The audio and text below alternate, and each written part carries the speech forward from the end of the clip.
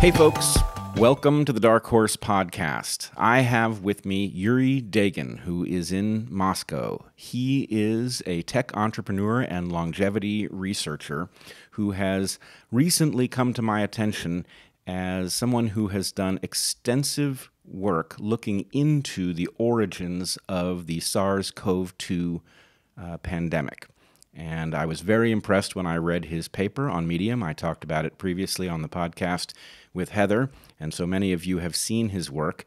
What you may or may not know is that, especially this week, that work has shown up in a number of mainstream publications as a strong bit of research pointing in the direction of at least not shutting down the laboratory origin hypothesis for the virus.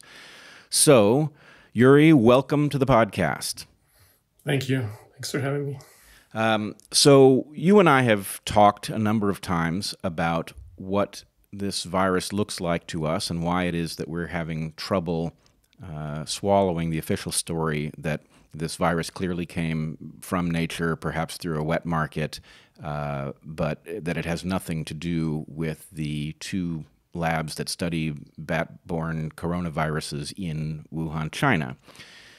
So what I want to do is bring the fans of this podcast along a bit so that they can get the view from somebody who really does understand the biotech aspect of coronavirus research, and they can make a judgment for themselves based on real information rather than just dueling personalities making claims.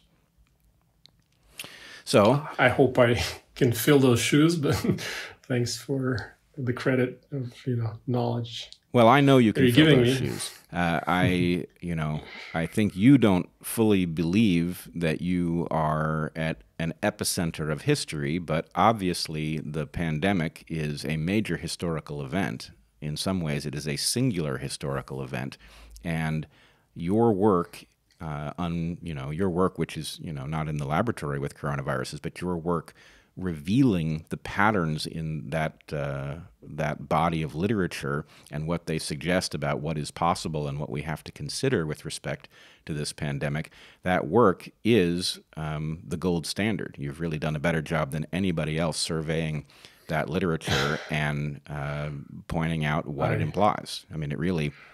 if there's one problem with it, it's that the work is so complex that I had to read your paper twice in order to understand fully what you were saying. And I think for lay people, it's out of reach until we unpack it for them a bit. But it really is very high quality work, and you're courageous to have put it out. Well, thank you. I just, disclaimer that I'm not a virologist by any stretch of imagination. And I mean, my knowledge of biology is, I think, just at a level where I can just see genetic patterns and blast sequences and see differences or similarities. And that Medium post or Medium article is nowhere, like it's not a scientific paper and it's not meant to be. It's meant to be just an overview of the things that virologists have been doing and the kind of research they've been doing. And just my kind of ramblings about the things that I would have thought could have pointed at a lab origin or natural origin. And I was kind of sharing my journey, which took me from initially being extremely skeptical about the possibility of lab escape to being much less skeptical and actually quite upset that so many established scientists just dismiss this as a conspiracy theory, which kind of leads people like me initially who trust scientists, trust their opinion to just by association to do the same. But actually when you look at the facts, I don't think we can be that, sure that this is not a lab leak. And I think those virologists who claim that, there's zero chance or virtually no chance of this being a lab escape are, to put it mildly, incorrect. Well, you're obviously bending over backwards not to say what I think is clear to both of us, which is we can't say that this is a lab leak, but we can say anybody who tells you for sure that it isn't is either very confused about the facts or not telling you what they know, and that you're not a virologist, but in a sense, that may be why you're able to play the role that you're playing. Something about the incentives that surround mainstream virology at the moment has caused the entire field to line up behind a story that is incorrect, that lab leak is not worth considering as a hypothesis. And as I've pointed out on the podcast before, that puts us in a very dangerous situation, because at the moment when we have a global pandemic unfolding with a bat-derived coronavirus, the very people who need to be at the forefront of helping us understand what that means, what that implies about the mechanisms at work in this virus, those people have all compromised themselves by telling us a fairy tale. So what I'd like to do is unpack a little bit what the evidence does look like and what it doesn't yet tell us. So can you outline what the facts are that are most striking to you with respect to unpacking or with respect to sorting out what the most likely explanation is? Sure. Well, I mean, the biggest coincidence or the most striking thing is this happening in Wuhan, which is next door to the lab that is like the #1 lab in China on coronaviruses. And this in itself is a huge coincidence that hasn't been explained at all at this point, and which has puzzled many scientists, including Shi Zhangli, the chief scientist in coronavirology. She's not the head of the Wuhan Institute, but she's like a probably #1 leading scientist or the most recognized name in coronavirology in China. And she herself was the #1 person suspecting a lab leak out of her lab, because Wuhan is a very odd place for a coronavirus leak to occur from, like a bat coronavirus, because, well, first of all, they don't really eat bats in Wuhan or Hubei, as opposed to like in the south of China, where actually like Guangdong, where it is partly cuisine. And I didn't know all this. Like, to me, like when people were initially saying that this is odd, I thought, well, come on, it's a wet market. Yeah, it's like maybe a small chance of happening, but I'm sure they had bats there. But when I actually looked at the evidence, before I became skeptical of the impossibility of the lab leak, I thought that it's not a big coincidence. But after looking at it, I realized that it is a huge coincidence, because those bats that carry those coronaviruses, they don't live nowhere near Wuhan. They live 2,000 kilometers away in Yunnan, and any other outbreaks of coronaviruses that like SARS or HKU1 that they happen in I guess the tropical climates. And Wuhan is just very, very odd place for this to have occurred. It's an odd place. It's also an odd time, since those bats would have been hibernating. So yes, there are absolutely. two conspicuous facts that suggest something about the Wuhan origin is odd. Right, and we don't have any explanation, like natural origin explanation of how the virus could have gotten there. Like, they scoured the wet market, and now even the official Chinese sources dismiss this hypothesis that no, actually wet market is not the place of origin of the epidemic. And so it's just a huge question mark, which isn't in any way explained at this point. And lab leak explains it perfectly, Yeah. So I think it would be worth pointing out that you and I had a parallel journey in this regard. You were initially researching to basically to buttress your argument that the lab leak hypothesis was an empty one, and as you delved, you discovered that it wasn't an empty hypothesis at all. For my part, I was in the Amazon with Heather, completely out of contact with the world, and we emerged from a very remote location, the Tipitini Biological Station, we came out and went into the Andes for a couple days, and we started to look at what was on the internet that we had missed, and there was a story about this coronavirus circulating, and this was very early. This was in February, and I looked at it, and I'm a bat biologist, and I saw, okay, there's a wet market. People are eating bats. This is a bat-borne coronavirus. The story looked very straightforward to me. And so I tweeted about it, and I said, I haven't done a thorough look, but what I understand from the evidence here, this does look like a virus that would have been in horseshoe bats, and that it would have emerged through contact. And I said something about wet markets being dangerous, I think. And I immediately got back a number of replies that said, so you think it's a coincidence that it's in the same location as this, biosafety lab level 4 that studies bat coronaviruses? And I immediately retracted my tweet, and I said, there's obviously something about this story I don't understand, because that's a huge coincidence.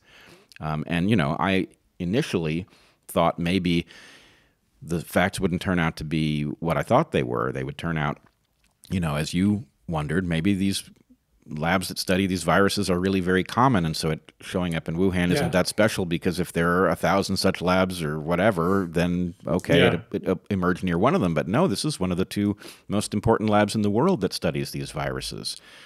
So anyway, that moment of waking up to these coincidences are too big to ignore then leads you into the biology. And kind of one of the contrary points that was being made initially was that, well, of course they had the lab where the bats are. But then you actually examine it and realize, no, those bats don't live anywhere near the lab. They live thousands of kilometers away. And that alone was enough to make you, scratch your head and think maybe, this is all to the story that people like virologists make it out to be. So, yeah. A lot of questions that kind of led me down the rabbit hole. And after looking at the kind of research that has been going on in that lab and around the world, the lab leak hypothesis has become much more probable than initially thought. Yeah, I think the frightening thing to me, maybe the most frightening thing here, is that if you have the background that allows you to just even begin to look into the facts here, and you don't have a dog in the fight, you're not a virologist, right, or you're not signed up with a political team that's selling a particular story, then you instantly end up in this rabbit hole where all of the things that you're told about why you shouldn't pay any attention to that hypothesis turn out to be paper thin, and then all of the things that might point in the direction of the lab turn out to be harder to dismiss than you would like them to be. And so at the point you start talking to people about this, you discover that the resistance to this idea is not based in facts or logic. It is based in something else, but it is very strong. So have you encountered this? I don't know if I said at the top, you're in Moscow. You've been in Moscow for the whole duration of the pandemic? Yeah, I kind of got stuck in Moscow once the flights got canceled and the borders closed. Yeah, absolutely. I encountered it, and actually I was a bit surprised that the strongest opposition to the idea that lab leak is possible I got from the Russian scientific community. And people who also supposedly, they don't have any dogs in this fight either, but to them, the very kind of thought of even considering that the scientists could be lying, to them that was blasphemy, and they were very harsh in their criticism that I'm just kind of peddling baseless conspiracy theories. But when actually pressed for kind of a logical explanation why they think it's okay to dismiss a lab hypothesis, why do they believe so strongly that it's cannot possibly be a lab leak, they don't really have any evidence, or at least nothing strong, like conclusive. Eventually, it all ended up being dependent on the 4% difference between the genomic sequence of SARS-2 and the nearest common ancestor, the RATG sequence, RATG13 that the Wuhan lab released. And it all kind of takes Wuhan at the word that this is the only sequence and the closest sequence they ever had, and completely just trusts them and thinks that, you know, that's those people think, the Russian kind of critics think that that's the strongest evidence that this could not have happened inside a lab. Right, a sequence that came from a lab that obviously has a tremendous amount at stake in the question of whether they are responsible. Absolutely. And it's a very suspicious way in which it was revealed, and just those little half-truths about the sequence that were like revealed in a piecemeal fashion, like limited hangout fashion, that to this day haven't really been explained. Nobody has been pressing the Wuhan or Xi about this sequence, whereas there's so many questions about it. First and foremost being, why did she rename it, right? And why didn't she mention in the 2020 paper, why didn't she mention that she collected it in 2013 from a mine in which six people got SARS-like pneumonia? Okay, and so my listeners are not going to have any idea what you're talking about yet. So let's put this story together so that they can follow it. So okay, let's do it. RATG 13 is the name of the individual from which the sample was collected. The individual bat, no, it's the name. It's actually the name of the strain. RA is Rhinolophus affinis. Yeah, that's right. Latin, yeah, Rhinolophus affinis, which is a horseshoe bat. Right. It's one of the horseshoe bats are like a big family, and it's a family. Affinis is because they had Sinicus as well. And Sinicus bats, Rhinolophus sinicus, were the ones who had the first SARS, and that was the kind of the bat family that Xi Jinping initially specialized in. And Affinis is kind of the one that the one she initially dismissed, or at least she claims, but this is the one that harbored this strain. So RA is the bats, TG is Tongguanzhen, or Tongguanzhen is the place where the mine it was, that the area in Yunnan. And 13 is supposedly the year, the 2013, where they collected the sequence. That's okay, so the nomenclature. You've got a lab that specializes on bat coronaviruses. They are studying these viruses. Their grants and their papers point to the danger of a virus emerging from nature. They point to bats as a likely place for a coronavirus to come from on the basis that SARS, the first SARS-CoV, the initial one, appears to have emerged from a bat. And so their point at a scientific level was, we need to study these viruses and how they might emerge so we can prevent a pandemic. Is that approximately right? Yeah. Okay. And they had grants for this for probably over a decade. They worked together with EcoHealth Alliance, Peter Daszak. We'll come back to him. Spearheading that. Right. But the story of, let's get back to the story of the strain, the RATG strain. It wasn't originally named RATG13, and in 2020, it was only revealed that what the Wuhan Institute claimed that they fully sequenced it, and they said that when they collected it in 2013, they only sequenced a very short fragment of its RDRP gene, the polymerase gene that copies a virus, which was their standard practice to determine pretty much the phylogeny of the virus. I'm sorry to interrupt you. I want to go back to the sequence of events so that people can follow. In 2013, this Wuhan Institute of Virology lab that studies emergent coronaviruses because of the danger of a pandemic is looking in Yunnan province in a cave, in a mine that has horseshoe bats. And they're looking there, am I correct that there has been a minor outbreak? There's a minor outbreak of pneumonias. Right. Well, they had 6 miners having a minor outbreak. Good one. The puns. No, I like it. And so they were invited. The Wuhan Institute was invited to investigate. The outbreak actually happened in 2012. And so they were invited in 2012, Xi Jianli and Wuhan Institute and some other virologists from other institutes from across China were invited to kind of look at the mine, look at the viruses that inhabit this mine. And they had, I think, 3 or 4 trips, and they extracted this one in 2013, probably the last trip of that 4 in that time span. And by then, the 3 of the miners have died, and they also analyzed 4 of the miners' samples. So the 4 surviving miners, 2 miners died right away, 4 miners were in the hospital, and they had their blood samples, sputum samples collected and sent to the Wuhan Institute of Virology on the advice of the head academic in China responsible for SARS, Dr. Zhang Nanshang. I hope I'm not butchering his name.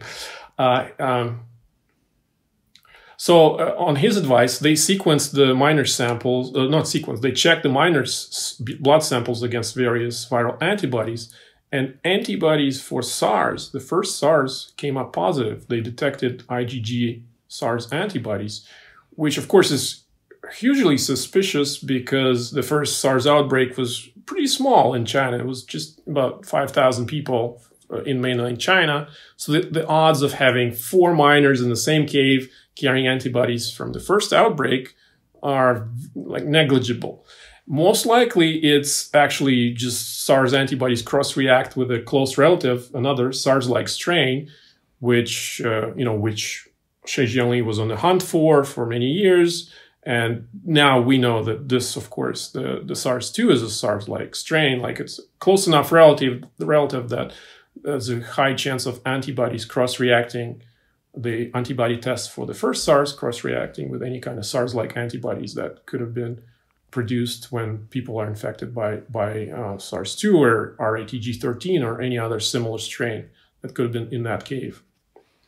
And so the fact that this was never mentioned, not like all of this knowledge now about the 4 miners having SARS antibodies, about Wuhan Institute testing the miners' blood samples, is only been revealed in the past few weeks through like Twitter activists digging into Chinese PhD and master's theses in Chinese that were never translated into English.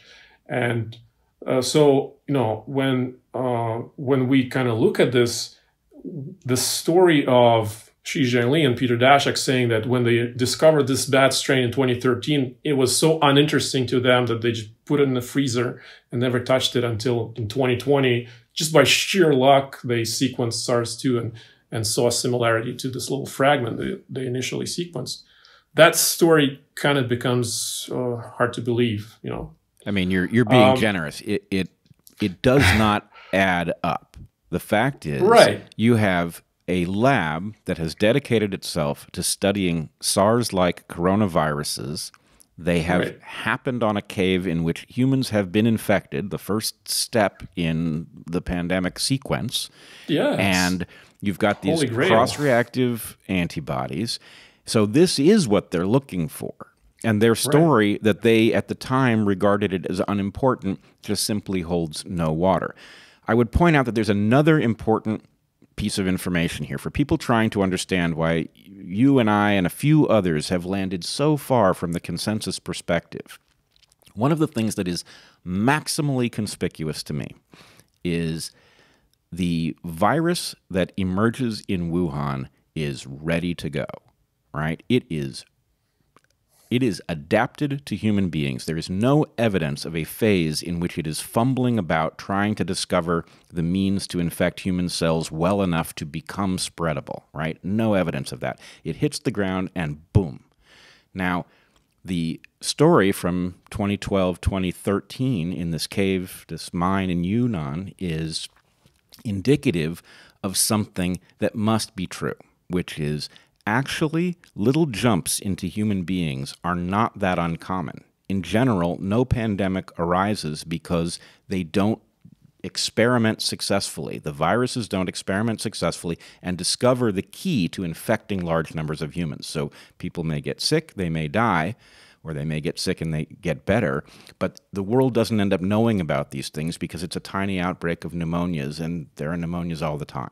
So the fact of the virus in Wuhan being so well adapted, the fact that we have evidence that viruses that are not especially well adapted do jump sometimes and it doesn't turn into something that we notice at a historical level, these two things are really important. And then you have a laboratory behaving oddly with respect to the exact thing that they claim to be looking for. We know they were looking for it. We know that they were working on these things. And so now I want you to unpack, if you will, the oddness. So this is, again, something that you called my attention to. I never would have gotten there on my own. RATG13 is the strain that is revealed in 2020 after the pandemic begins, or late 2019? Yeah. Okay, so this is the strain. January 29th, I think it was published by Xi Zhengli. Yeah. Okay, preprint so was. Xi Zhengli publishes a sequence. She says it's the closest thing we've got to the circulating virus, the virus that's circulating in the human population. It comes from a sample we collected in 2013 in Yunnan, and we didn't think much of it at the time, but here it is. We've got it, or we had it. Am I correct that they do not? Yeah, she just mentioned it in passing in like very short sentence. She never mentioned the mine. She never mentioned pneumonia. And it's a different name from the one that they had given it in 2013. And also, they don't cite their original publication in which they revealed this original short sequence of this strain. Initially, they called it 4991, bad cough 4991, which is just the number of the sample. And it's just odd that they decided to rename it and never mentioned the original strain. So scientifically speaking, this is unacceptable. You would not rename a strain and not at least leave some pointer that explains why you renamed it and allows somebody to trace it. And I think people should actually look at your Twitter feed, because they can see you as you're trying to sort out. You've got these sequences that may in fact be the same strain under two different names, and you simply pose the question on Twitter, are these two the same, right? And it turns out that we now know that they are, based on, well, what is the evidence? Now they claim they are. I mean, there's some wild speculations that maybe they couldn't bring themselves to claim they're the same thing because they just took the 4991's, the little fragment, and they kind of worked around it and put something closer to SARS-2, but maybe the actual initial sequence is different, or maybe it's extracted out of the minor samples. There's so many possibilities, and I agree they're just wild conjecture at this point. But it's just very odd. Yeah, why would scientists not even cite themselves their previous work where they collected it? They should get some additional accolades for it, and they just can't bring themselves to mention this and remain quiet about it. And still, they haven't explained. All that happened is, in their internal database, there's some big Chinese database on viruses. All they did is they kind of added in the 4991 to the description of the RATG sequence, just in brackets, which kind of indicates that now they have confirmed that it's indeed the same sequence that they collected in 2013. But there's been no official commentary, and there's been no official explanation. And even, I think, in a follow-up paper, they still don't cite the 2016 paper by the Wuhan Institute authors, which just very odd behavior. So it's as if they're... Go ahead. Yeah. No, I don't know. It's either they're really uncomfortable with what they're doing, or...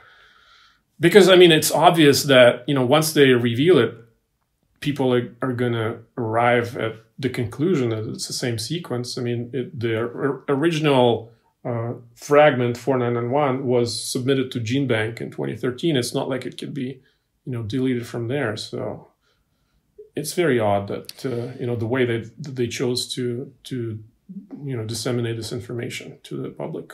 So in some sense, the odd relationship between sample 4991 and RATG13, the fact that they appear to be based on the same strain, are not identified as the same strain, it's hard to avoid the impression that this is functioning like two sets of books, where if you don't want somebody to be able to follow a trail, you could rename something so that it doesn't connect to the other things that would constitute evidence of what it really was. So I'm not saying that that happened, but I am saying it is very interesting that this lab is behaving in a scientifically unorthodox, unacceptable, and if it's intentional, unethical way with respect to samples that are now at the center of a historical pandemic. Whatever its source, we have a right to understand what it is that these samples are and what the relationship to each other is. And then you mentioned databases. What has been your experience looking into these databases in order to figure out what connects to what?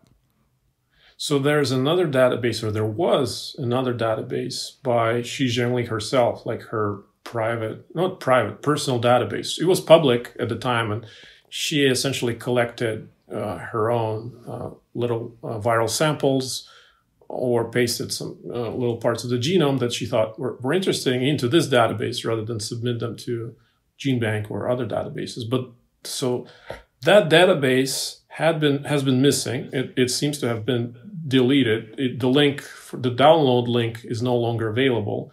And also that database was kind of in the midst of a bit of not a scandal, but it was very interesting to see that on December 30th, Xi Zhengli kind of scrubbed the database of some mentions of arthropod vectors or like mosquitoes, or she changed those names to, those phrases, she changed to bat coronaviruses. So initially it was a database of potential wildlife coronaviruses and zoonotic interactions, or actually host switching interactions, and all those mentions were deleted and replaced by just bat and rodent coronaviruses, which, a lot of people noticed that.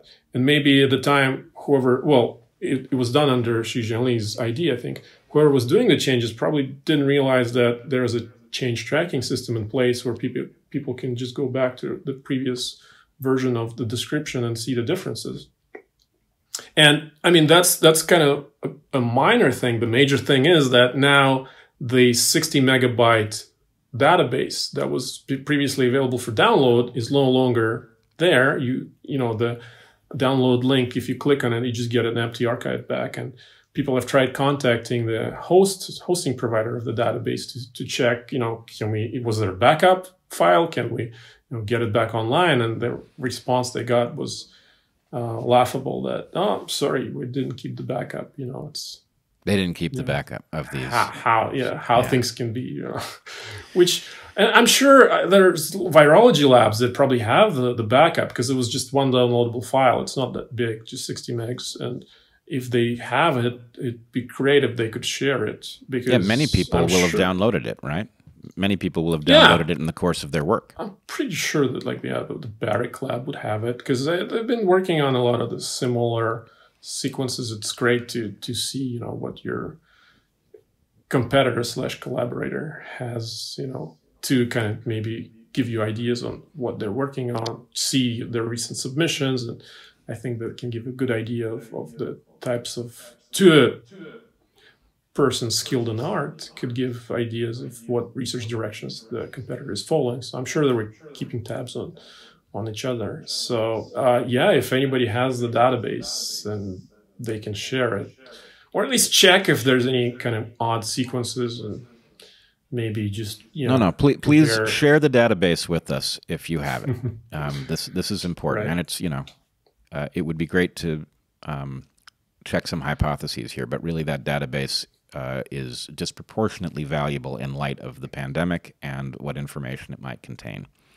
So you mentioned the Barrick lab. This is Ralph Barrick in North Carolina. Right. Is that right? Mm-hmm. Yes. So Ralph Barrick is the PI in the other major coronavirus laboratory. He's in the U.S. He has collaborated with the Zhengli lab in China. at times. They are also competitors. This is the way science works.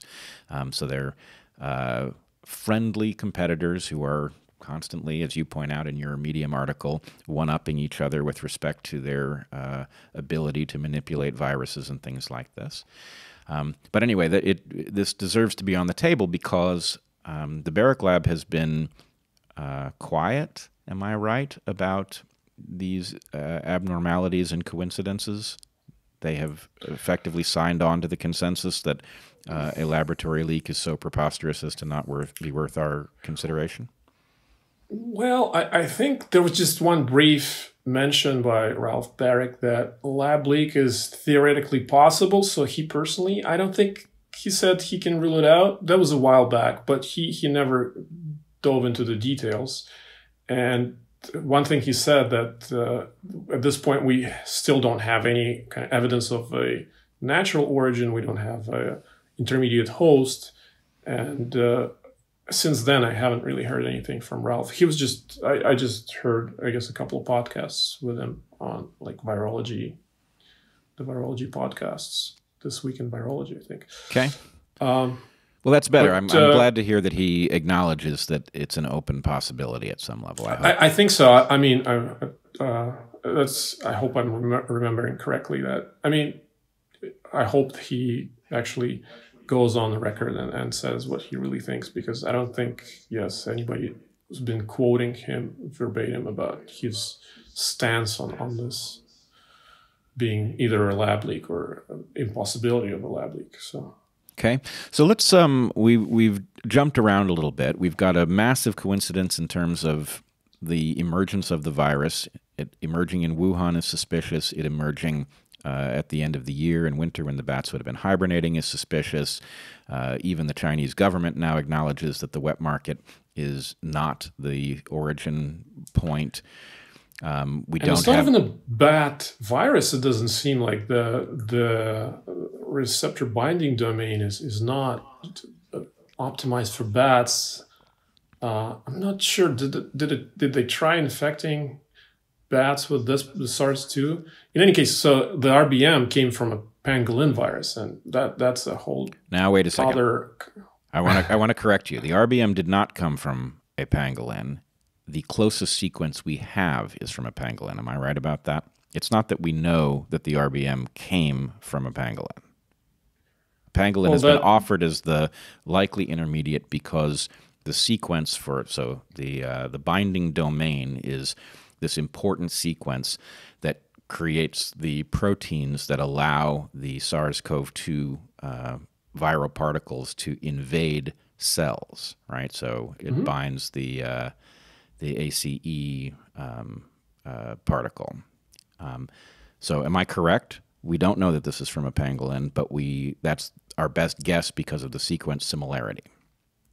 Well, the RBM is from a pangolin strain. The RBM is nowhere else to be found. That RBM is pretty unique, and it's kind of been throwing a wrench into this phylogenetic trees that.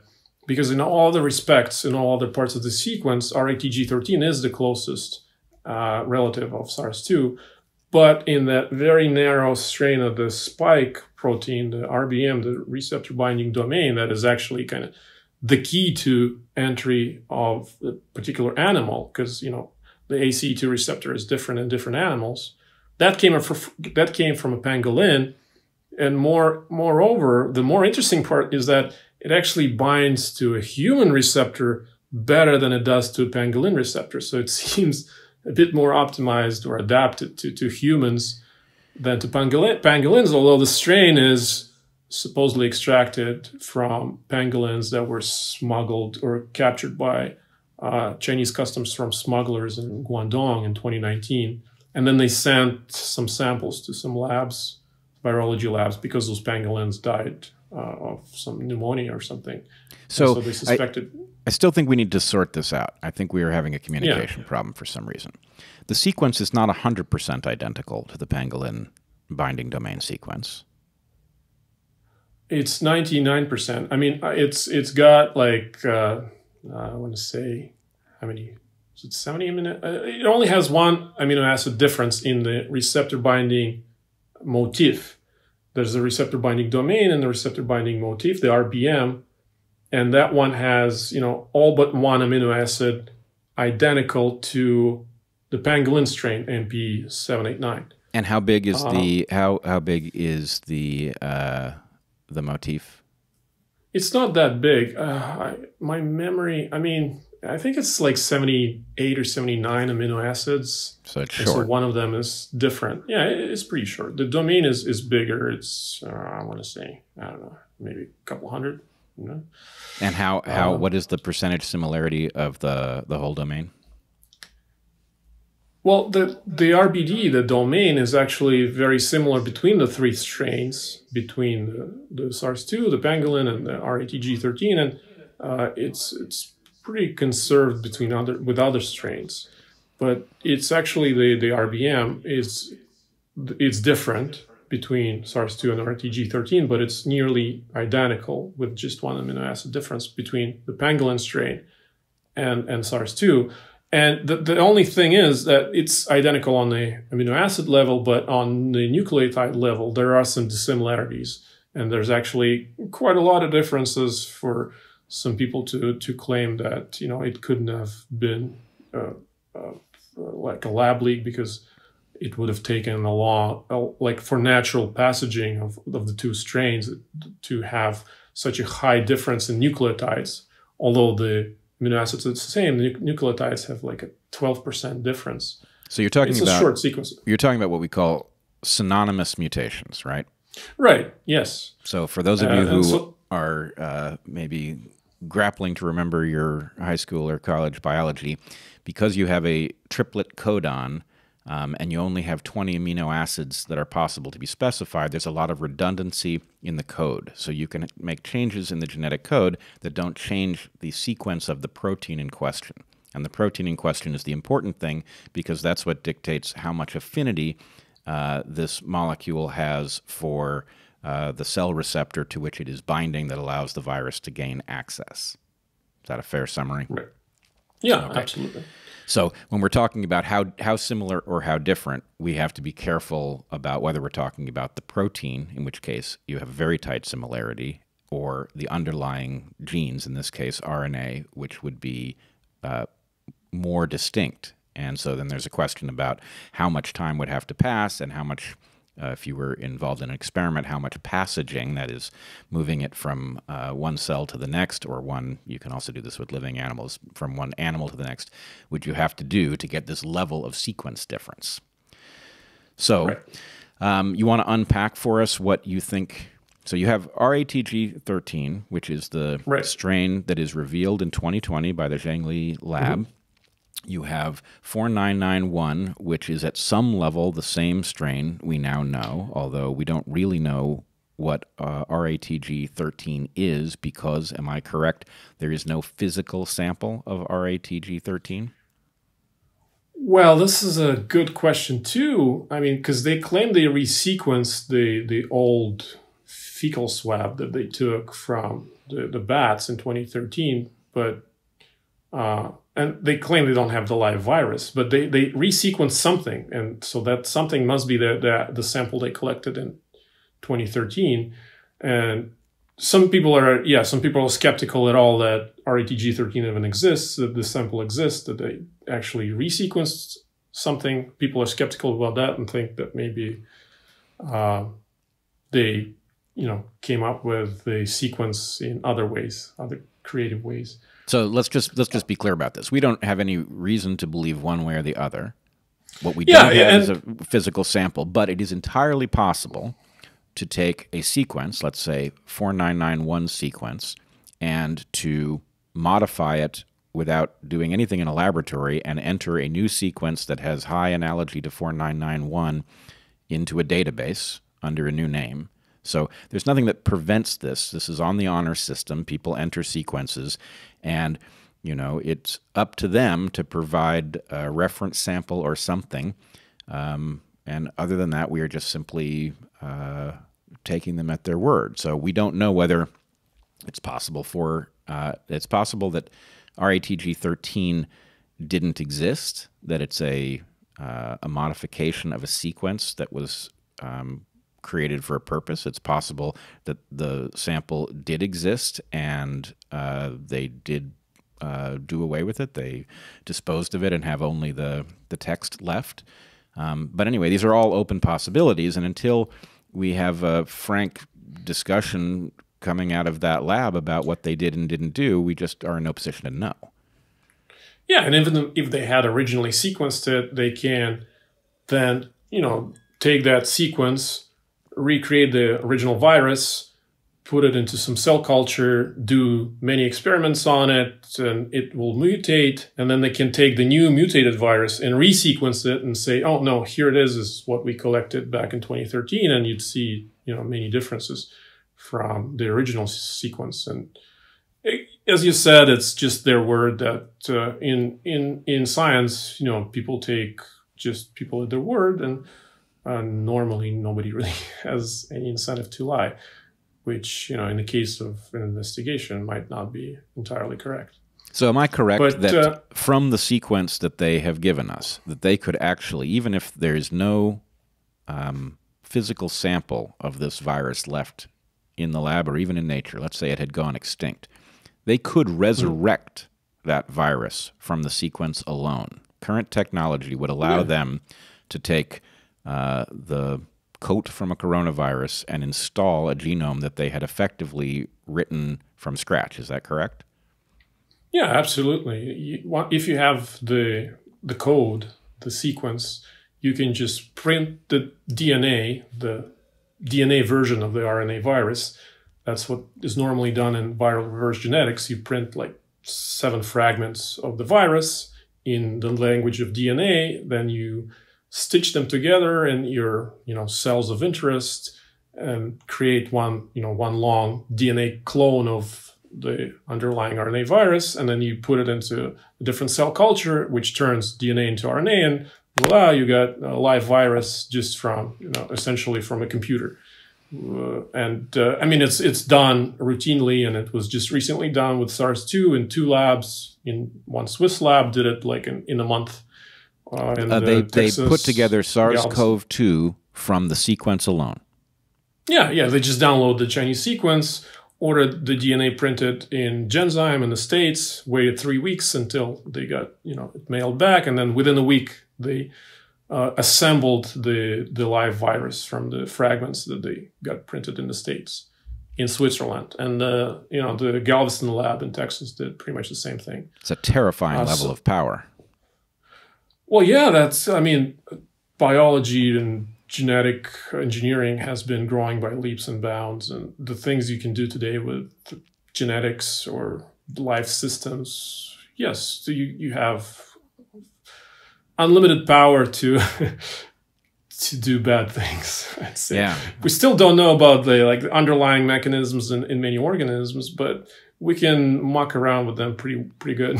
Yeah, we can composite them. We can take pieces from here and pieces from there, and in fact, that's one of the things that is very clear in your review article that you wrote, is that we now routinely composite viruses in order to find out how they will function once done. So the creation of chimeric viruses that, for example, have assets from one place and assets from another place, from 2 different ancestral strains, and then you can put them in an environment and see how they infect the cells from a creature or the creature itself, and then you can passage them one generation to the next, either of cells or individuals, and you can basically guide them evolutionarily to become better and better at infecting whatever creature it is, and then you can discover how the sequence changed in order to make them better. So the fact that all of these things are now happening in labs routinely, presumably, usually with good intentions, with the intention of making us safer rather than jeopardizing us. It certainly could be weaponized and maybe is weaponized sometimes, but scientists are routinely doing these things in the interest of making humanity safer. But the technology involved in doing these experiments obviously carries a tremendous risk.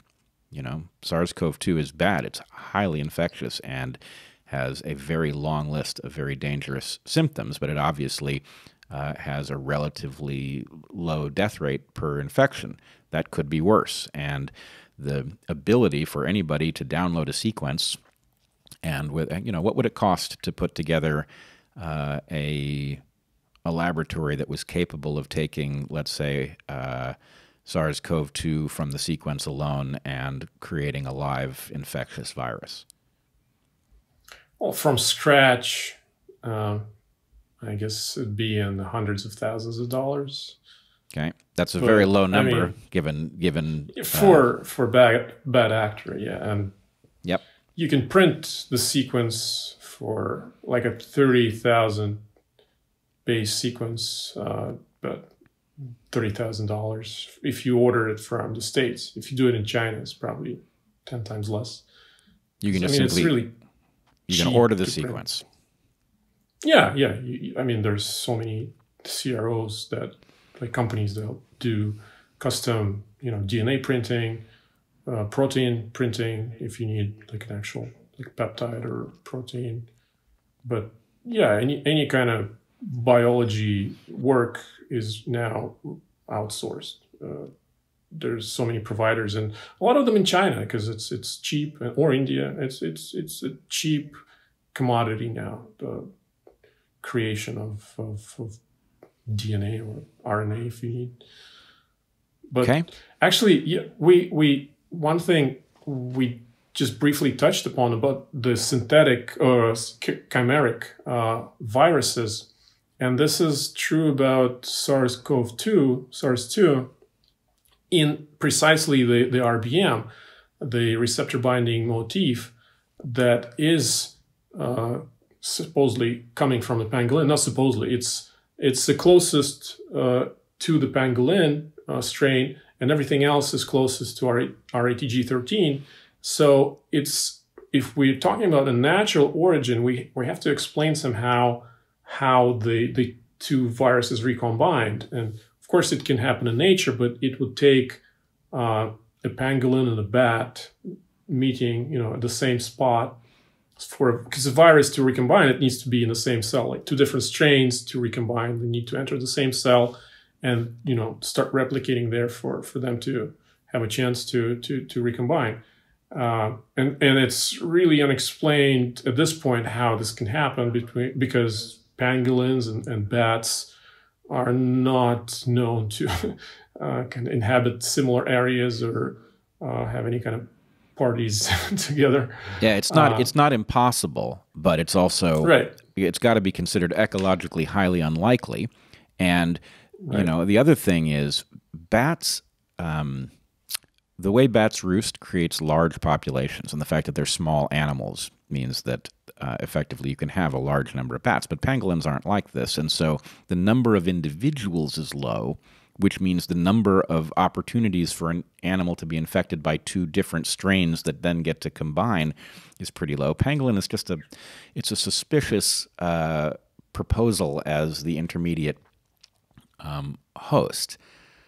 So, not impossible, but at some level, we ought to be obsessed with finding whatever the wild intermediate host is, because it will tell us an awful lot, and it will allow us to put this lab origin hypothesis to rest, if indeed it should be put to rest. But one does not get the sense that this is a focus, and it needs to be. Yeah, for some reason we don't see a huge effort in China to find this intermediate animal or to survey other Yunnan strains, or maybe go back to that cave. But I think we should really go back to the fridge in the Wuhan Institute and check the miners' samples, those 4 miners that had SARS antibodies. We should really try to extract the genome of underlying SARS-like virus that they had. And I think that would offer some clues as to what this pandemic is. Yep, I think that's a great point. Just to fill in the what the problem is and why we're focused here. when you generate a phylogeny, that is a tree that tells you how closely related organisms are to each other, we've all seen these things, these bifurcating trees of animals or plants or whatever. You can do this with viruses too, of course. And the problem with SARS-CoV-2 is that it doesn't land in one place. If you sequence one part of its genome, or in fact most of its genome, it lands in one place, closely affiliated with the Rhinolophus horseshoe bat virus. And if you sequence this other very important part, it comes out much closer to this pangolin version of the virus. So not impossible the two would have come together, but very unlikely ecologically. And so really the question is, which is more likely? That some very unusual ecological event took place in some individual pangolin somewhere, or that a laboratory, in an attempt to create a virus that was highly infectious and therefore highly relevant to the study of human pandemics emerging from bats, would have composited two viruses, thereby solving a problem for the virus that the virus would have a very difficult time solving on its own. In other words, the jump to humans would typically be a very short-lived jump. And if you were in a laboratory and you were worried about things jumping into humans, you might make that jump for it. You would composite two viruses.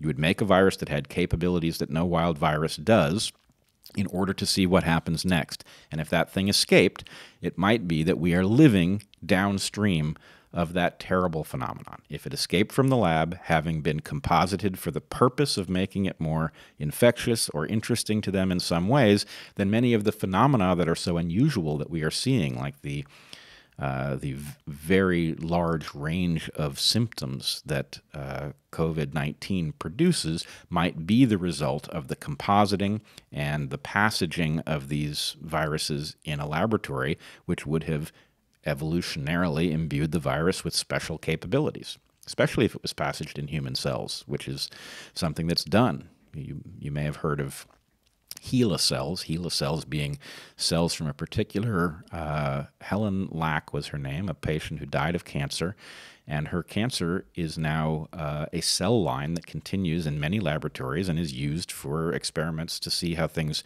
interface with humans. So, arguably, this cell lineage could have been used to passage viruses that had been composited, and then it would, the viruses that were then the result of this experiment would have new capacities that a human being wouldn't know to generate, but that over evolutionary time in the laboratory, the virus would have picked up. Could that explain the incredible transmissibility of this virus? Possibly.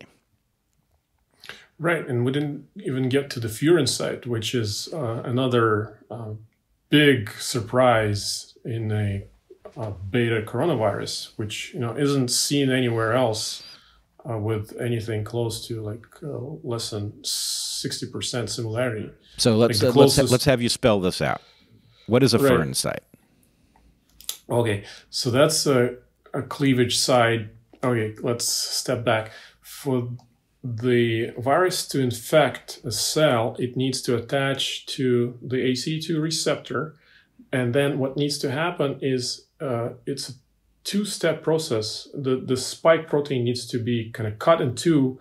And at the position it's cut, this is where the fusion peptide is located, that then starts attaching to the cell membrane and kind of invaginates the virus into the membrane and starts the fusion process, the membrane fusion, to get inside the cell.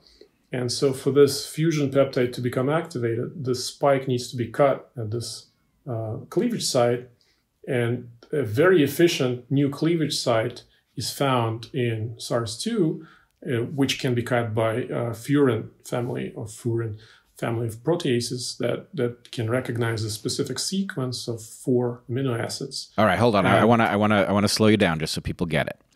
The cleaving peptide, the protein that does the cutting, is resident in the human cell. Am I correct? Right. Okay. Yes. So this protease is in the human cell, and then there's a sequence.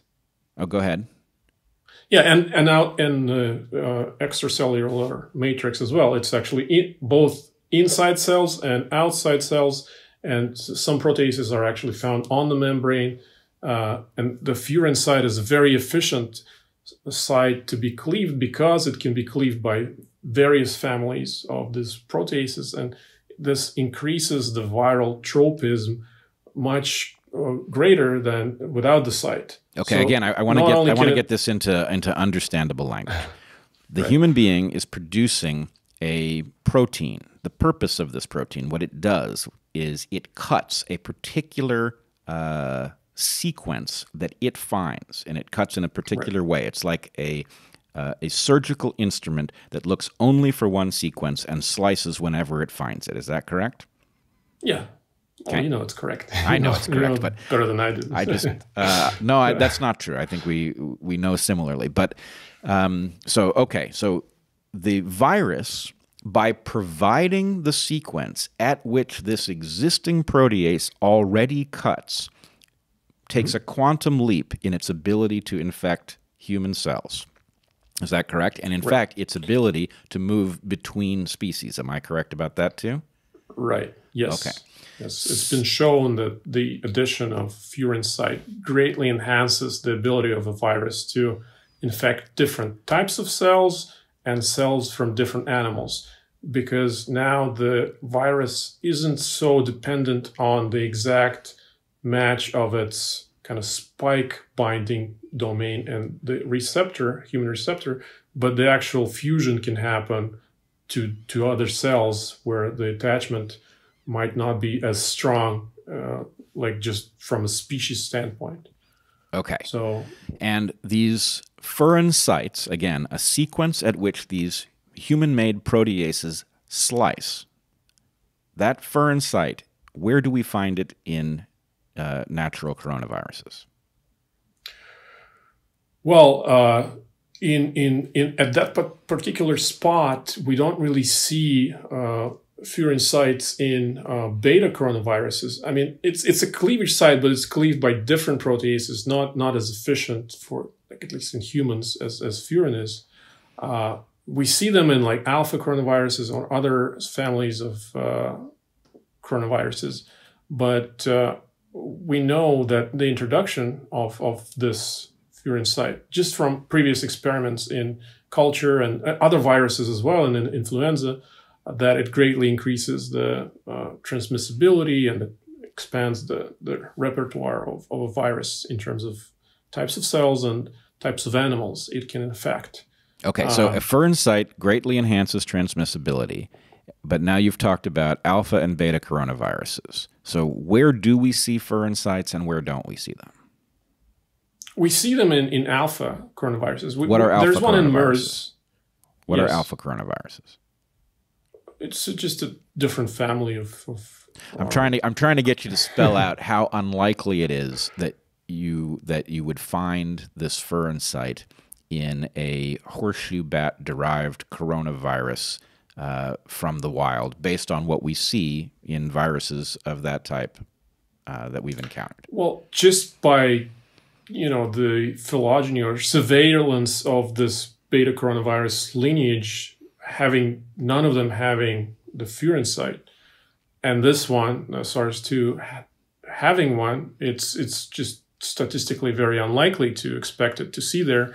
And moreover, I think when we put them in cell culture, I think it tends to actually mutate away. So very interesting. In cell culture, what kind of cells?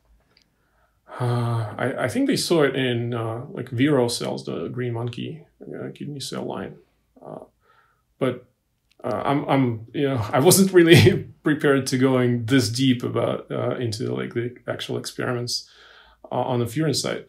But it's right. Just very unlikely to see it in this type of coronavirus. And the fact that it seems that there's some kind of some kind of selection pressure against it in the beta coronavirus lineage, because of maybe in bats, in horseshoe bats, that beta coronaviruses normally are found, that furin site is actually detrimental to the virus. So that's why. So if I can just translate this, probably there's a trade-off cost to having a furin site. Right. And so what happens is if you allow the thing to evolve under natural circumstances or semi-natural circumstances, the furin site comes apart because some other priority is higher. What we see in SARS-CoV-2 is a furin site that is not found in any of the natural lineages that come from bats, for example. And so the question is, did something really unusual happen here that put that furin site, either through an evolutionary mechanism or through a hybridization event, did a furin site get added to a virus that almost never has one when we find it? In fact, in the wild, never does have it. Or did a laboratory decide, well, one thing that we could study is what happens if there was a furin site that would create a virus that had capacities we haven't seen, and maybe we'd like to investigate those capacities. Or third possibility, you tell me if any of these are off the map of actual possibilities. Third possibility is a passaging experiment generates a furin site because the conditions that are provided to the virus make it advantageous, and whatever the trade-off is not prioritized by the laboratory environment. So furin site is short in sequence, am I correct? Yes, it's just 4 amino acids. Yeah. 4 amino acids, so that's a very short site. And so you could get there through chimerism, and you could get there through passaging. Am I right about that? Yes, absolutely. So the question then is the highly unusual fact of a furin site showing up in this virus that is creating the COVID-19 pandemic the result of some natural event that is very unusual, or is it the result of laboratory manipulation, which would make good sense if you were of a mindset to study potentially emergent pandemic-causing viruses? Yeah, it's a big question and unexplained at this point. And I think there's also one interesting aspect of the site, the furin site, that I find interesting is that the way it's constructed in the nucleotide code, it actually has a special like a digestion enzyme site that could greatly help with screening for mutations in cell culture to screen if the furin site is actually mutated away, or on the contrary, to actually screen for colonies that still have it.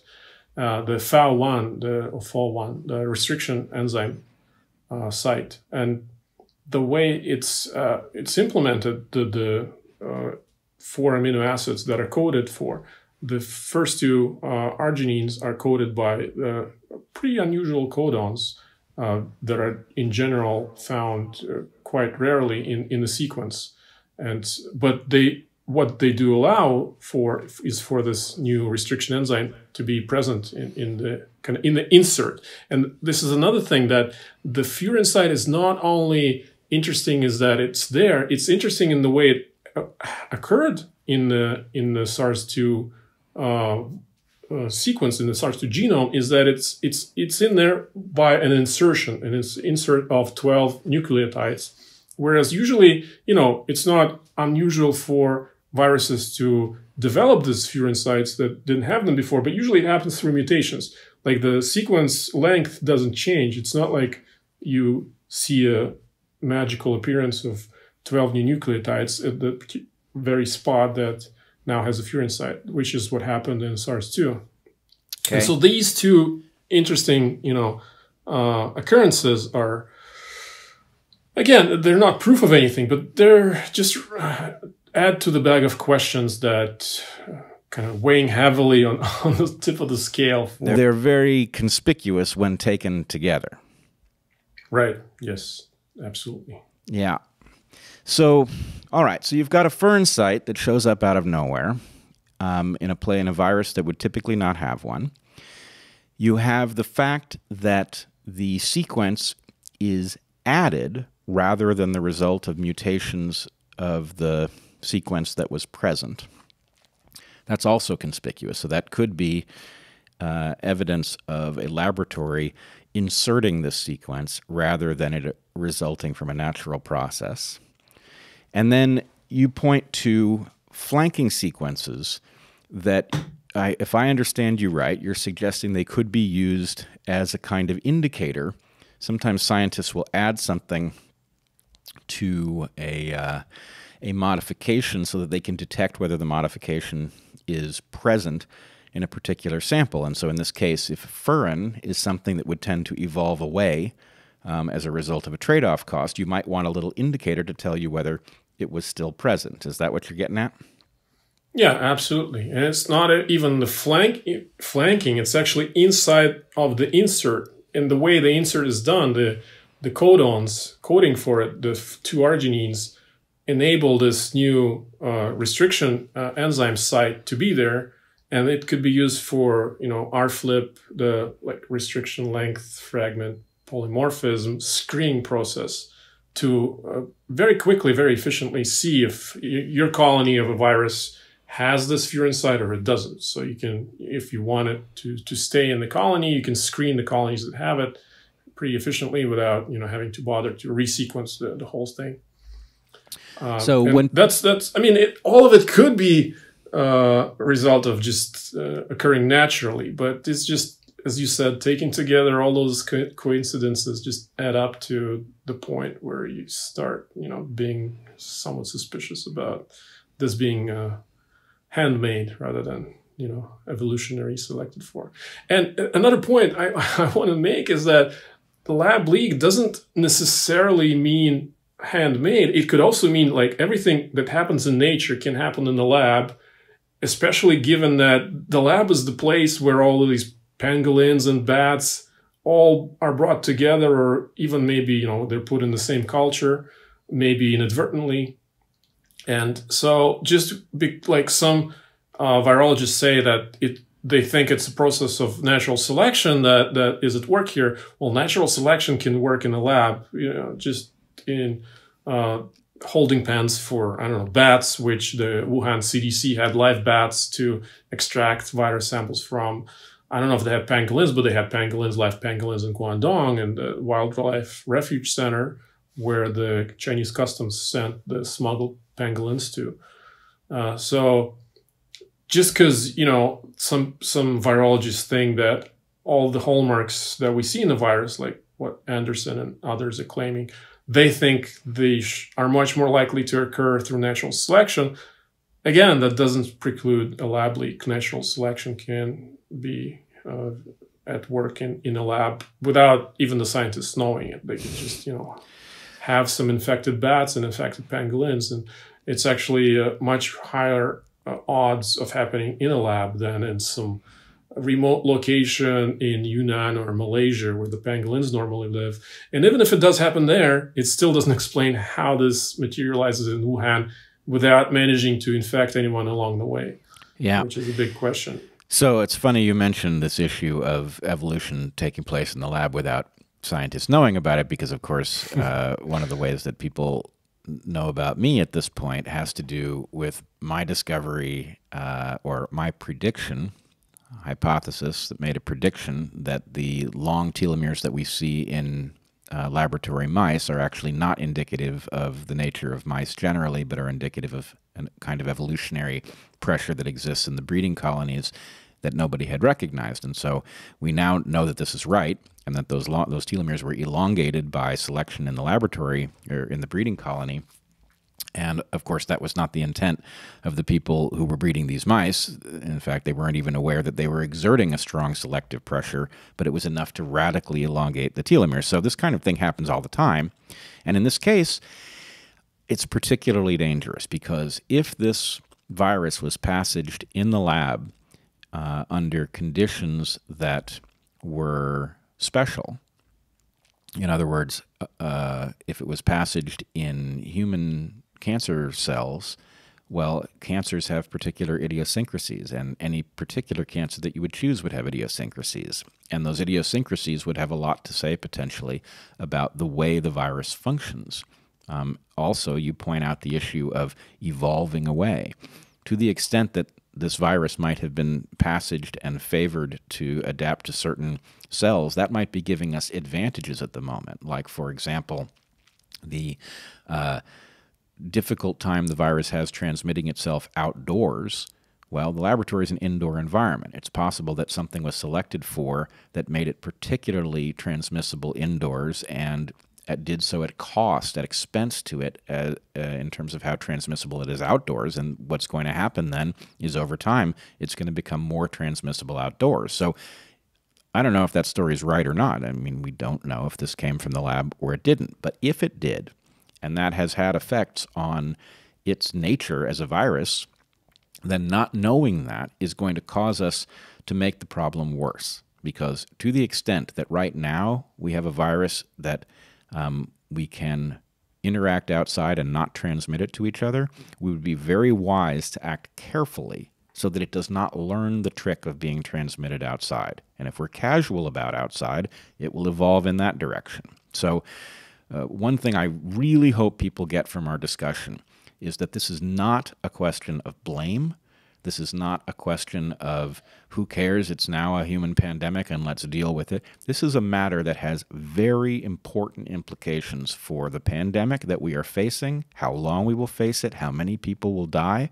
If it is a wild-derived virus, we need to know that. And the way we're going to find that out is we're going to settle this by finding a population of some other creature, an intermediate host in the wild. But that's going to require transparency with respect to what went on in this lab in Wuhan. Yeah, absolutely. Well, I don't know if we're going to get it. I mean, they hold all the cards unless there's immense international pressure. I don't agree. Whistleblower. Well, yes, a whistleblower would be great. I would love to see a whistleblower. But, Yuri, you have no idea, I think, how important an effect you are having on this story. Right? We saw me. Matt. Yeah, you. I hope not too important for. I know that some for people whatever want to reason, get rid of me. Oh yes, you're not important. Hello. Yes, Yuri is completely unimportant, and he doesn't know what he's talking about. Just ignore him. But if we were to put that aside, Matt Ridley published in the Washington Post this week an article pointing out what you have been saying, and in fact, he. Well, it wasn't just me. It's just, I mean, a lot of people were saying, and many of them way prior to my article. And it's good that there are people who are not afraid to speak out. And I agree. Let's hope there's more and more. But well, again, I don't want to put you in danger by pointing out the centrality of your work. But I think a lot of people have had the same reaction to it that I have, which is that we go looking for evidence, and we find that a lot of the evidence is compromised by people who do have such a conspiratorial bent that they are basically verifying their own beliefs rather than doing an honest, careful job of sorting the evidence that goes in both directions. What I saw in your work, and what I expect Matt Ridley saw in your work, and what others who I know have cited you, I saw another one in the Bulletin of Atomic Scientists today investigating this question. It also cites you. So your clear self-skepticism, your desire to do this honestly, you and I share a desire to actually be wrong in this case. It would be much better if this did not come from the lab. I don't want to be right. I don't want to be right either, but if we are right that this is the most likely explanation, I'll speak for myself, I believe it to be the most likely explanation at this point. If we are on the right track there, then it is urgent that the virology community stop telling us a fiction and that they come clean with what they know and they understand. And I think in order for that to happen, it is incumbent on us to be clear that, let's say the worst is true. Let's say that this virus was created in the lab, that it was the result of a chimeric virus that was then passaged through human cells, and that this explains something about the way it behaves now that it's escaped into the human population. That does not mean that this is Chinese in origin. the scientific community was engaged in these experiments. Yes, this most likely would have come from the lab in Wuhan, but that lab was involved in international discussions. The granting agencies include the NIH. So this is a global problem. We share responsibility for it. And the most important thing is that in an effort not to take responsibility, that we don't bury the evidence of what the virus is, because that evidence is essential for us figuring out how to deal with it, which is obviously, to any reasonable person, the most important question on the table. Absolutely. And the second most important question, I think, is the nature of gain-of-function studies, and should they be, like, what's the benefit, and should they be maybe reconsidered, and another global moratorium on them should be maybe in place, at least for a few years, until we sort out, what are the benefits that humanity is gaining from these kind of studies. Yep. Because what humanity was promised originally, that those studies would help prevent pandemics, that would provide vaccines and treatments to viruses poised for emergence, to take the headline of one of the studies. Those promises have come up empty, and we're nowhere, I don't think, closer to any treatment or vaccine from those studies than we were before they were conducted. Again, I might be a little biased here, but so far I just don't know of any conclusive evidence for vaccines or treatments that have come out of studies, not just on coronaviruses, even influenza, the first H5N1 gain-of-function experiment. I don't see it having provided the world with anything of great value. Well, the risks of these studies, even if this one wasn't a lab leak, just in general, the risks of gain-of-function studies is huge, with, I think, unjustified benefits. So this is a second topic. Yes, well, okay, I agree with this, and I think there's a third one, too. So the first one is, what do we do about the circulating SARS-CoV-2 virus, which depends in part on figuring out what it is adapted for, which might be a laboratory environment. The second question is, what do we do about gain-of-function research going forward in light of the danger? Even if this wasn't a lab leak, we now are suddenly aware of all of the things that are going on in a lab, and that it is plausible that this pandemic emerged from a lab tells us that this is a major global concern, and we need to figure out what to do. And then I would say the third thing on that list is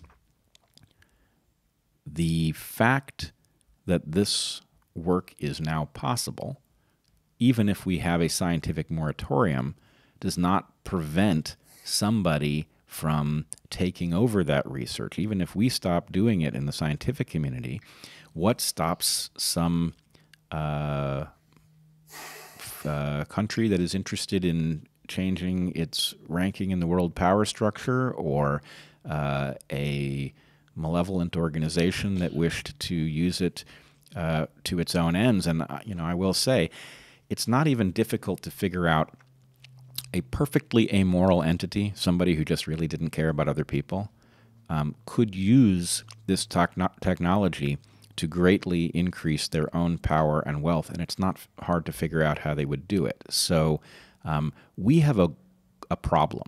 We have now generated the technology to do things which, having been generated and shared publicly, discussed in the literature, are now available to people that do not share our values, and that is a big concern.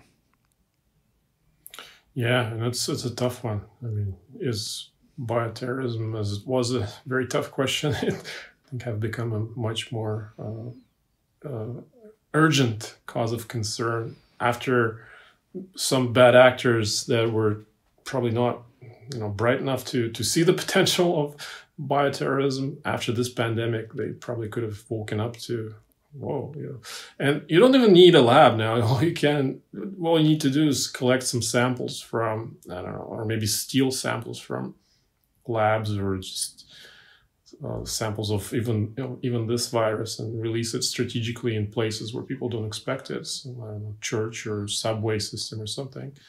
And yeah, you can just wreak havoc on economies of countries that you like to see go down. Well, you could. It's a big problem. You could do that, and I also just as a mental exercise, I was early on in the discussion of could this have come from a lab, could it be a bioweapon, and all that. There was lots of discussion about whether or not this virus would make any sense as a weapon, and I agree that if your purpose was military, effectively, this virus is not a particularly good choice because so many people are asymptomatic. But that does not have to be what was on people's minds. And I really hesitate to put this idea into the world, but my feeling is it's so obvious that my being quiet about it doesn't help. So probably better that we are all sobered up and aware of this.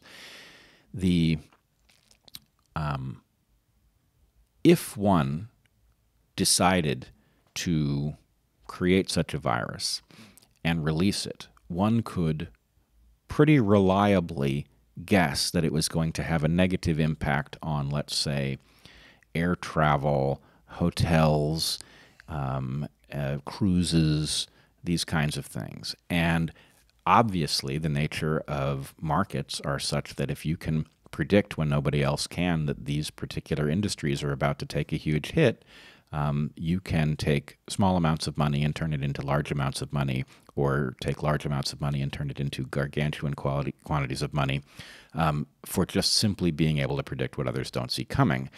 And that fact means that motive here could be utterly mundane. Now, again, there is no evidence that this was intentionally released by anybody, and I think you and I are both believers that the most probable explanation is well-intentioned research that resulted in a leak nobody foresaw. But I have to say, one other possibility, again, zero evidence for it, but it has to be on the list of things that could explain the phenomena that we see, is that if somebody did create the virus, Wuhan would be the kind of place you would want to release it in order to hide your tracks, right? Because if it's released in Wuhan, then the obvious, interpretation is that the laboratories in Wuhan, and there are two of them that study bat coronaviruses, that one of them made an error. But yeah, it would probably have to be a huge inside job for them to know that Wuhan would have the RATG strain. Really, setting up Wuhan Institute, because the SARS-2 is so close to the strain that the Wuhan Institute had. So I agree with your logic, assuming RATG 13 is what we think it is. And would you say that the similarity to 4991 is sufficient, that somebody would have had to have lots of information about what was going on? So it's unlikely that some malevolent force. It's not impossible that somebody would release a bat-like coronavirus in Wuhan in order to hide their tracks, but the chances that they would get something so close to RATG 13 and 4991 is pretty low. I mean, it's not impossible, but it would be someone with really deep knowledge of what Wuhan Institute was doing. So, I mean, probably if an actor of that caliber was contemplating something like this, that they do a lot of the homework. And I mean, it's a possibility. It's a very, very remote possibility. It's a remote possibility. There's no evidence for it, but I think actually we're modeling something that I want to see people be better about, which is conspiracies exist in the world. It's a huge concern going forward. Yeah, it's a huge concern going forward. And we have to learn how to talk about the possibility without being labeled crazy for engaging in even considering it. And so, what you've just seen is two people who know something about this story and the relevant scientific details. And, I think we're both pretty skeptical that this has unfolded now, but we're worried that it could unfold in the future. Yes, I hope, I hope we're wrong. Yeah, I hope we're wrong too, and I hope that, best possible from my perspective, and I'm sure I speak for you here, is this comes from the wild through some unusual, hard to imagine series of ecological events that we are capable of discovering and figuring out. So the lab isn't at fault. They can be exonerated, and we can sober up on the basis that we've been now through this exercise and learned the lessons that it has to teach us, and we can figure out what we should think about gain-of-function research, and we should think about what the heck we're going to do about the amazing power that malevolent forces now have at their disposal at ever lower price points. Right, and they would almost have to be some kind of really broad surveillance of new viral outbreaks or just outbreaks throughout the world, where there needs to be some kind of like one big agency, like there's a nuclear agency monitoring like the possible bioterrorism, and if there is a cluster of similar infections, you know, in one geography, just really trying to sequence quickly what is the agent behind this, and hopefully, you know, not let it get out the way that this one got out. And I got to say, like, even without any conspiracy theories or lab leak, the way it was handled by Wuhan government or Chinese government, just not imposing a lockdown soon enough and letting people celebrate the Chinese New Year and intermingle and leave the country. I mean, that alone is pretty disappointing. And in the future, we really need, like, really quickly isolate geographies where outbreaks happen so that we can avoid global pandemic on like this scale is completely crazy that this is. And I'm afraid we're just beginning to see the numbers just, you know, start growing even further in other continents, other countries, like now Africa and South America reporting high growth. So I'm afraid we're not there yet to see this play out. To see this pandemic play out. Yeah, I share those fears with you, and I do feel like, as bad as this is the ultimate trial run. This is the thing that sobers you up. And, you know, I hope there's also a willingness to consider the general style of problem, because I know that over the last, gosh, what would it be? 2008 financial crisis, 2011 Fukushima, Aliso Canyon in, I don't know, what was that, 2017, 18. Anyway, we keep having this situation where we discover what some industry is doing after it is too late. When the Deepwater Horizon accident in the Gulf of Mexico. So I constantly feel like I'm learning what I needed to know after the accident has already happened, and that what I really want is somebody to fast forward that process so I can know all of the processes that we're engaged in that are unbelievably dangerous, so that we can talk about them ahead of time rather than once the cat's out of the bag. And, you know, this may be the worst of these in terms of the destruction, economic and human, that ultimately comes out of it. And frankly, even if this thing evolves into something with flu-like levels of hazard that humanity is stuck with, even that would be a major setback. I mean, we have flu circulating every year. That's a big problem for humans. To have a second one of those, if that's what this turned into, would be a huge disaster going forward. So we are playing with fire. Go ahead. Yeah, we're not even sure about the long-term consequences of this. It's only been 6 months that we've kind of known this virus. We don't know if it can hide and become a chronic infection like the feline peritonitis, which is also a coronavirus.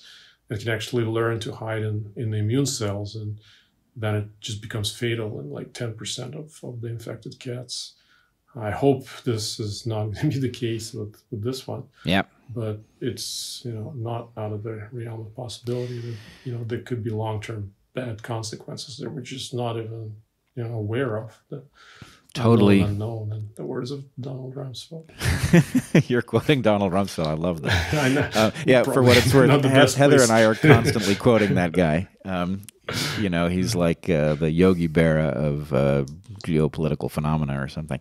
But I agree with you. This thing could hide in neurological tissue. It could hide in immunological tissue.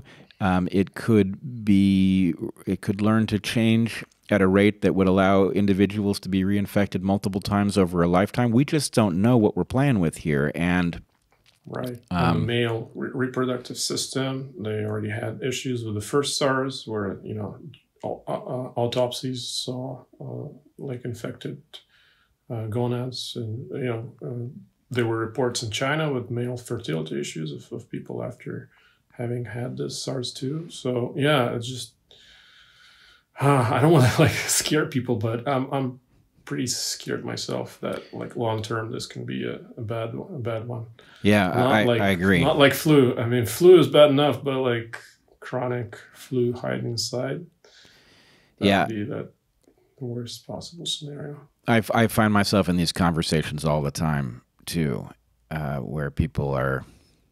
I mean, in my country, people have been convinced by our president, amongst others, to treat this as more trivial than it is. And I keep trying to alert people that just the size of the unknowns here, the magnitude of them is so great that we are wise to be treating this very seriously. Yeah, at this point, if anybody is still unconvinced that this is much more serious than the flu, I think they're living under a rock. But initially, we all kind of were, just based on the previous track record of other viruses, other outbreaks, even coronaviruses. I mean, SARS and MERS were pretty bad, but comparatively, it was just a few thousand people they burned out.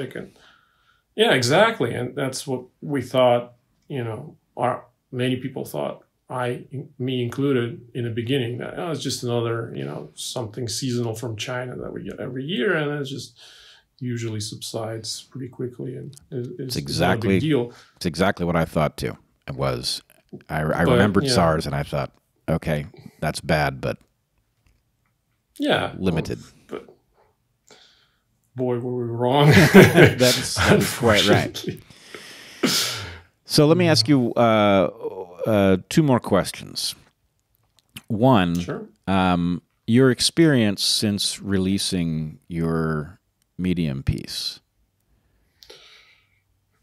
Well, it wasn't very pleasant. I mean, there's a lot of positive feedback, but the share of the negative feedback I got, especially initially in Russia, it was very vicious.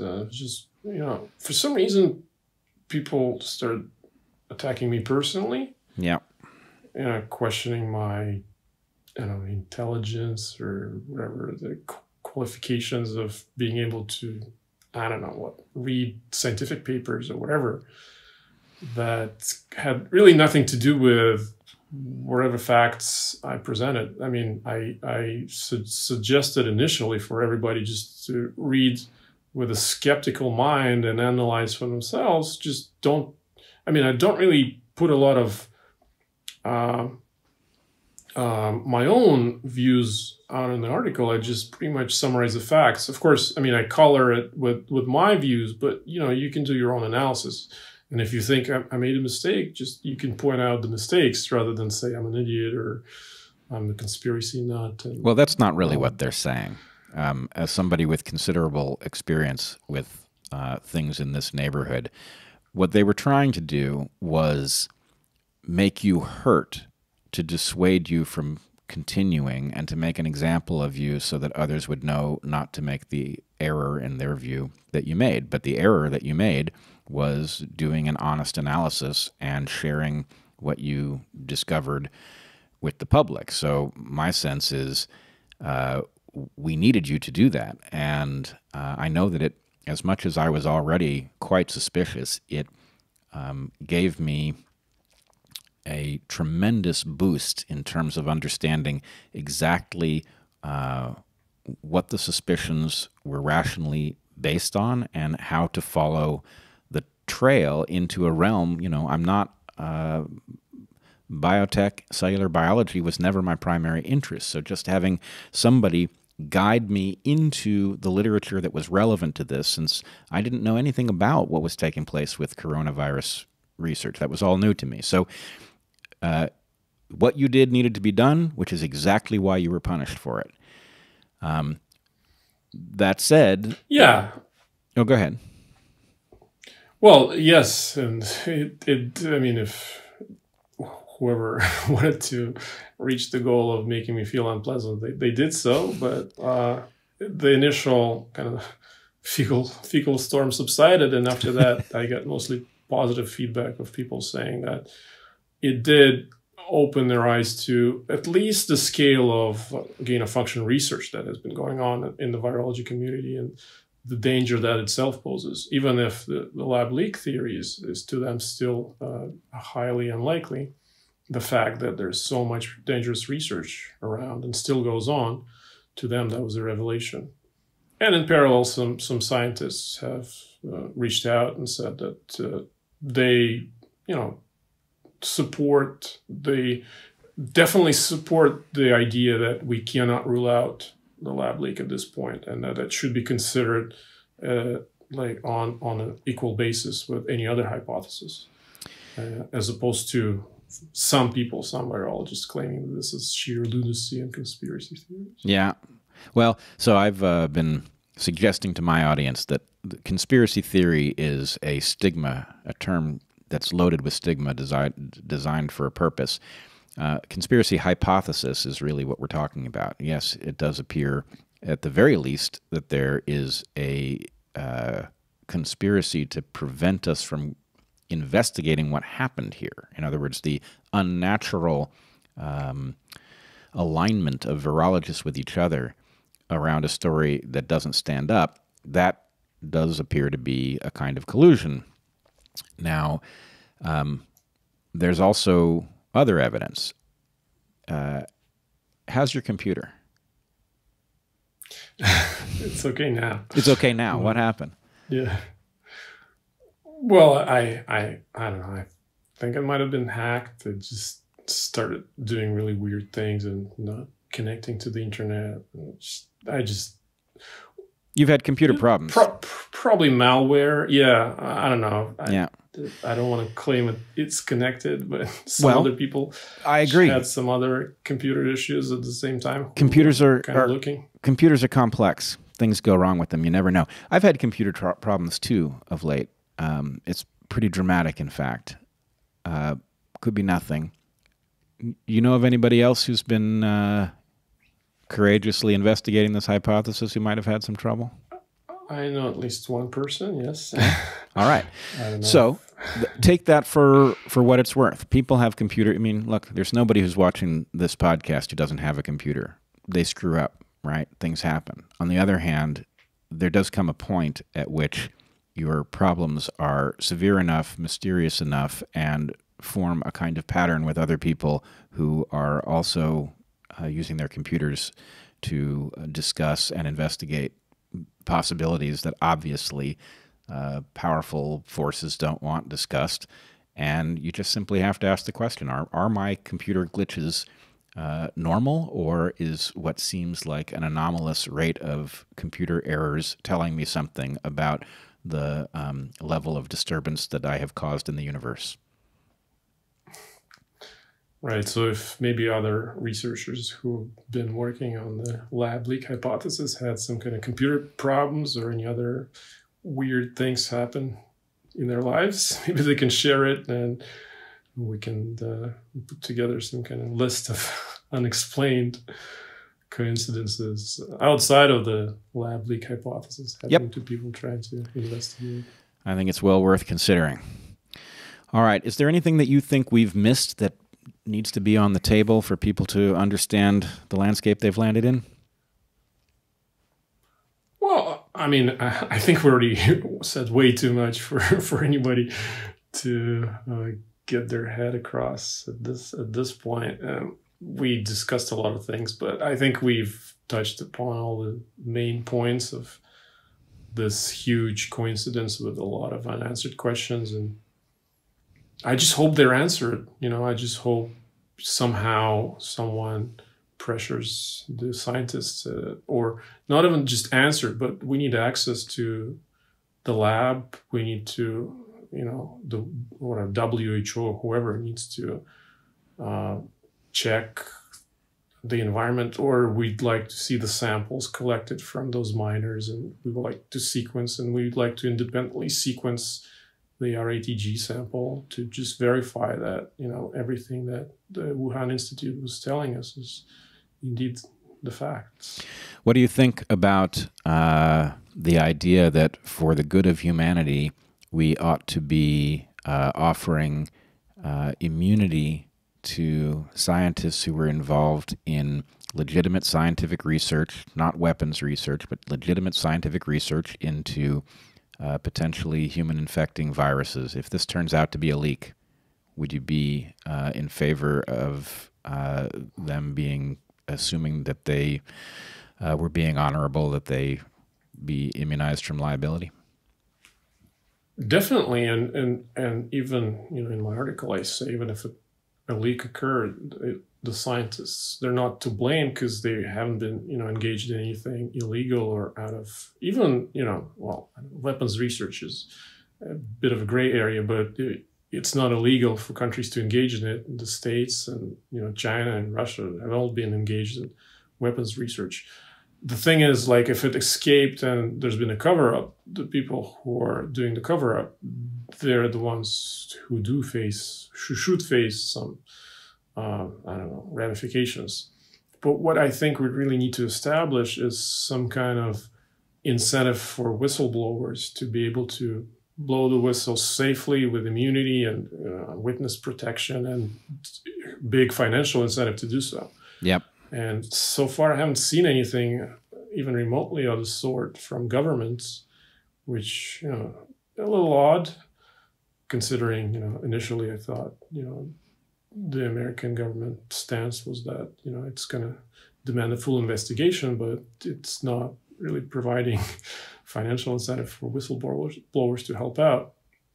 And so one of the things I suggested maybe, half jokingly, is that maybe the community can crowdfund something like this, or create a crowdfunding hotline, tip hotline for coronavirus origins research, where we can have some completely anonymous system of rewarding whistleblowers or people offering actionable tips with cryptocurrency. We just need some donors or crowdfunding to collect, a bit of a purse to be able to offer these rewards for meaningful amounts for people to be kind of risking their livelihood. I think this is a great idea, and the idea of doing it with cryptocurrency is a wonderful idea too. It would be a tremendous proof of concept about how cryptocurrency could function to the benefit of humanity. Right, it could be completely anonymous, and that's one of the usually problems of financial incentives. Yep. For if somebody really is in China and he wants to, or she wants to, alert the U.S. authorities and be compensated for it, it'd be really hard to do and not get in trouble in China. But if you're doing it all online through cryptocurrency, which is all anonymous and untraceable, I think that even if it's not crowdfunding, I think the American intelligence agencies should set up some kind of system like that. Just otherwise, the risks for people in China to blow the whistle, I think, are just too great for them to do so. But if they're can earn some money in a very safe way, I think they'd be much more inclined to do so. And It's not necessarily just the scientists who might who are working on this, who might know something. There's probably they had friends, family, who can offer substantive tips on what to look at and maybe who to question for investigation to move forward. So, but I don't know. It's just let's just say humanity has an overarching need to know what took place in order to manage what we now are encountering, and that suggests we should pull out all the stops with respect to liberating people to tell us what they know. And, people who have the capacity to do something that would aid in that effort know who they are, and they may be more creative than you and I are in a position to be. Maybe they can figure out some way to make it happen, but let's figure out where this thing came from. And if it's nature, you and I will... Oh, this does point something out. If it is nature that this came from, you and I will be relieved to discover it, and we'll be happy to do a follow-up podcast and talk about what the meaning of what we've learned is, and if it came from the lab, let's figure that out. Last thing before you go, I wanted to talk about, I have increasingly noticed in looking at all of the sources that claim to put the idea of a lab leak to rest, I find the name Peter Daszak, is that right? I don't know. It doesn't ring a bell. This name shows up all over the place. He's everywhere that the idea is mocked, and he is the president of Eco Alliance, whatever Eco Alliance may be. Well, he's the founder, and yes, I have come. Go ahead. Behind it, yeah. He's the main guy who's been doing this for many years and very publicly and very large amounts of money. Is it like dozens of millions of dollars in grant financing from various sources, from NIH to Department of Defense, just funding research of essentially going out to remote places in nature and collecting all sorts of dangerous pathogens and bringing them to one spot to analyze and predict the potential danger of them spilling over to humans, which in itself is, I think, is a pretty futile exercise to be able to claim that we can somehow predict what in nature can, out of the gazillion possibilities, which mutation will actually jump out from nature to the human domain, just because, usually what happens in nature stays in nature. But when we actually start going out and probing what, bats carry in remote places and actually bring them all together in one spot, like in Wuhan or whatever, we're increasing the chances of it actually happening. Well, I think there's a very simple comparison to be made, right? In general, these things do not jump to humans. The ones that can jump no to matter what Peter claims, and he's making some very odd claims of like, in Asia it happens every day and there's millions of people exposed to zoonotic jumps.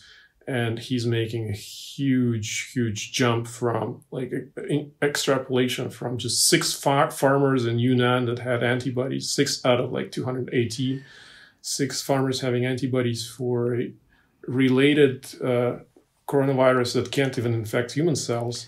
So he take those 3% and extrapolate it to like all the farmers in Southeast Asia. And he's saying, there's millions of farmers every year that get exposed to bad coronaviruses, which is I take exactly the opposite message, which is the jumps, when they happen, burn themselves out quickly because the things that have jumped are not well adapted to humans in general, which doesn't mean it couldn't happen, but it does mean that we can compare what is the risk of a jump happening that we didn't know anything about ahead of time, and that if we had known about the risk ahead of time, we could have prepared, right? So that's the upside of this research. And then there's the downside, which is what are the chances that you are going to trigger the accidental release of something terrible by doing this research, which is clearly high.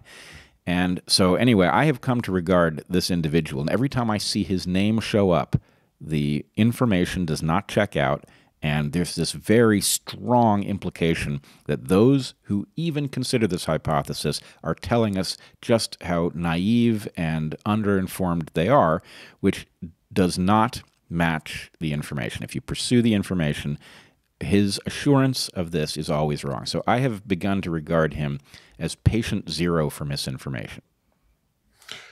Well, yeah, I mean, he's really fighting for his life, so he really doesn't have any other way to defend himself. And if this does turn out to be a lab leak, I mean, the ramifications for him personally, I think, just too horrible for him to consider to even entertain the slightest idea of possibility of a lab escape. I think you're being too generous. The misinformation is too egregious, and the fact is, any decent human being would recognize that humanity's overarching interest in knowing what took place overrides his interest in maintaining his reputation. Frankly, I think the world would end up being decent to a scientist who had made an honest error that had some role to play in this thing emerging. But I have very little sympathy for somebody who would hide the truth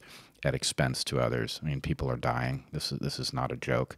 This is not something where you get to defend your career at the expense of tens of thousands of other human beings.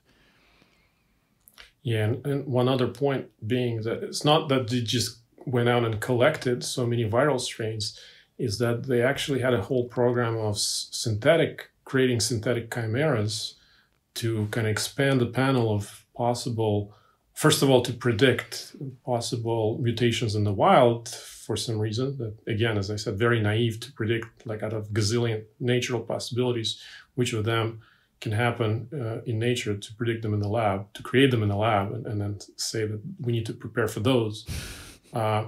And yeah, in the latest interview, like just before or actually in the middle of the pandemic, in December, he gave an interview in December of 2019 at some virology conference where he was saying that they had like 100 different strains that they were working on, and how easy it is to manipulate coronaviruses, where you can just, snap out an RBM and put one back in, and have like different tropism between the virus, so you can study like a more efficient vaccine. And that was actually the kind of the overarching theme of virology research over the past few years, to create a pan-coronavirus therapy or pan-coronavirus vaccine. Whereas, so they actually needed to provide as wide a panel of coronaviruses as possible. And this is actually mentioned in an article by Rav Barrick. It's mentioned in the grant for EcoHealth that Wuhan Institute was part of, that they have a mission to create many new viral strains against which they can test potential therapies or vaccines, which of course we haven't really gotten in time for this pandemic, but that's a different question. Yeah. Well, I think it's a proper note to end on. I hope that we will discover things in the coming weeks that will lead us to revise our best understanding of what likely has taken place here. But I'm very grateful to you for doing the work you've done to unearth the evidence of a lab leak hypothesis. I regard it not only as important work, but I regard you as courageous for having done it. And it troubles me that people have tried to make you feel bad about doing it. I hope that ultimately the internet. You get to hear a lot of unpleasant things on the internet. There are some unpleasant things on the internet. I wonder why they put them there. Yeah.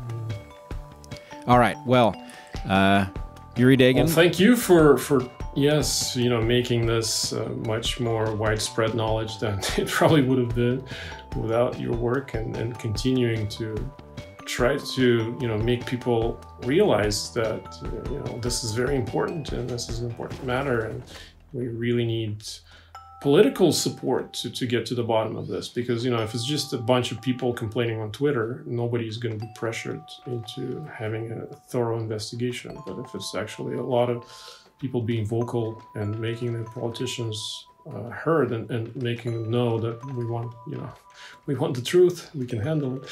Yep. Maybe we'll get to the point of having a really independent and true investigation into this. That would be great. Or some whistleblowers. Yeah. Yeah. Well, one way or the other, we need to get to the bottom of it. Yeah, I hope we do get there someday. Okay. Soon. I will put a link to your Medium article, which I think you have added to a couple times. You've made little edits that you have highlighted so people will know what was in the original and what you've added. Is that correct?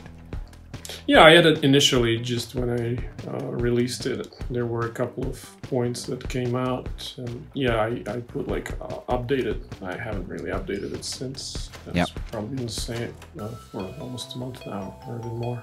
Well, I consider it the hallmark of an honest actor is that, of course you release something as... Hello? Hello? You still there? Oh. Oops. I think we got some hackers. Oh, no. All right. Well, fortunately, we got it all. Are you able to hear me now? No, can't hear me. We're done.